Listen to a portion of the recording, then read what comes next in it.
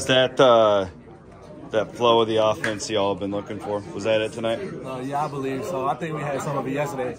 We hit more threes today, obviously, but like I said, going into practice, practice this week, you know, we was moving the ball. Everybody was, it looked a lot more crisp, a lot better. So I think we're seeing the results of that now. Yeah, you told us that on, I think it was Wednesday, that I don't know, everybody was watching and starts to get a little bit panicked, but I never once felt that with you guys. What about the lead up to this tournament made you all so confident? I think the coaches told us to get back to what they showed us, what made us successful, you know, in the past with our offense, and everybody individually bought into what they were saying, you know, because we literally seen what helped us win these games and what had us scoring baskets. So getting back to what we did earlier is what helped us the most. So you guys had that, it was kind of an anomaly, that game at Kansas State with all the turnovers, right? I think it was your highest output of the year.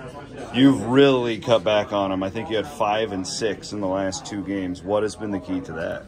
I don't really know. Just staying focused, staying locked in, not just throwing unnecessary passes, not panicking when a double team comes, things like that. Just staying focused and staying locked in.